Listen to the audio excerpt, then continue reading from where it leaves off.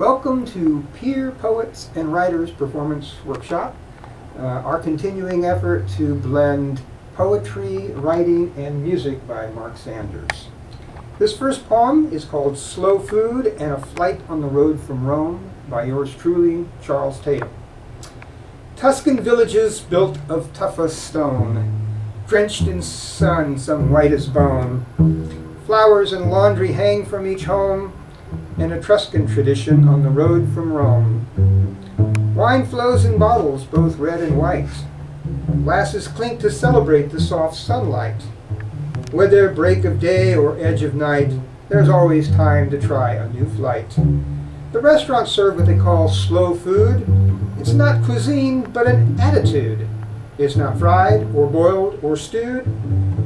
It's a slow mental set and a Latin mood. The countryside is lush with sunflowers. The hills roll and tumble like ocean waters. Each village rises high with castles and towers, as if to protect them from tourist marauders. Obi Kite Festival by Charles Tatum. The kids in their innocence build pieces of flying art. Proud parents in lawn chairs listen to Beerfoot and drink microbrews. The sky bursts with color. The sands sizzle with fun and laughter. Enter the black pirate kite. Razors slice and tear. Pieces of wood, paper, and fabric fall to the earth. Chaos reigns. Kites dangle and collide. Strings snap. Runaway tears streak sun-soaked cheeks. The last kite soars victoriously.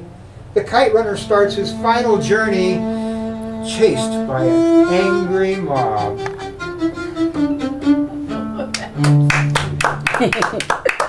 Wonderful.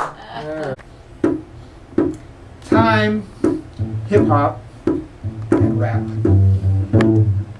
I'll write about time, try to make it rhyme.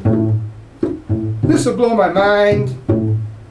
Each word I try to find will leave the next behind, but I'm not so inclined and not so quite refined.